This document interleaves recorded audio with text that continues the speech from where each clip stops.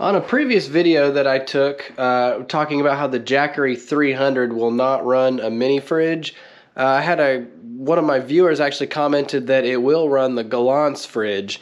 My parents have one of these Galanz fridges, and I don't know if you can read that. It says it, let's see, current 1.4 amps. I don't know, maybe it's got a light start capacitor or something like that. I'm not sure, but we're going to try it real quick. So I've brought my Jackery 300. I also have a Jackery 160 and a Jackery 500 that I'm going to try this with. I've had this thing unplugged for a couple minutes now to let it kind of cool down, let the compressor cool down. So there's the Jackery 300. It's 100% charged right now. Plug this fridge in and let's see what happens. So I turned on the inverter. Okay, I heard it make a noise,